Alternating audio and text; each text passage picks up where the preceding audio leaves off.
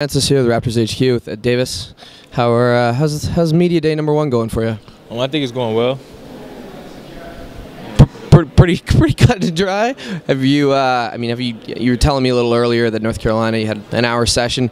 How much more media are we talking about here at today compared to there? Probably I'll say about double. So it's sort of like draft night. Go to a lot of different stations and stuff like that, but.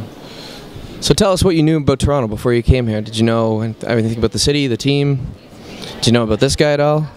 I followed the NBA, I followed Toronto. Knew most of the players on the team. Didn't know too much about the city, never been here. And the question everyone wants to know about is, how's the knee, how's the injury doing? It's going well. I'll be back in 5 weeks, so just trying to rehab, come back as healthy as possible. So tell us, how exactly did it happen? I know you're playing a pickup game. Just sort of give us a breakdown. Just playing a pickup game, just made the wrong move and heard a clicking noise. So that's about it. How disappointed were you when you felt that? I've done something similar, and immediately you hear that snap, and then psychologically. Right. Yeah, I didn't know exactly what I did. I was just praying that it wasn't my ACL or my MCL. So still disappointed that it's my meniscus. I'm gonna be out 6 weeks, but just gonna take the positive out of it and just move on.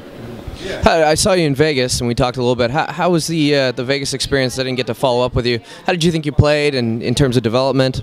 I learned a lot, and I think I played decent. Always room for improvement, so just got to continue to keep working and trying to get better. What are some of your goals this year? Just trying to get better every night I step on the floor. Do you have a sort of a playing time? You want to be getting into a certain amount of minutes or any sort of role on the team?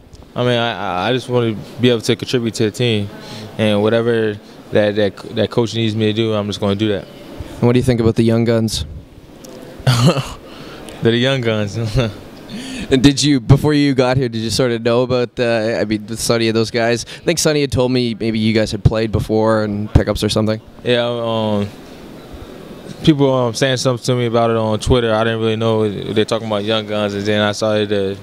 I think I typed it in Google and read about it, but Did you see the? I'm not a young gun. I haven't been sworn in, or whatever. So is there an actual ceremony that takes place that they're gonna make you do? I think so. I don't know yet. Yeah. We'll have to touch back later. Good luck this season, man. Thank you.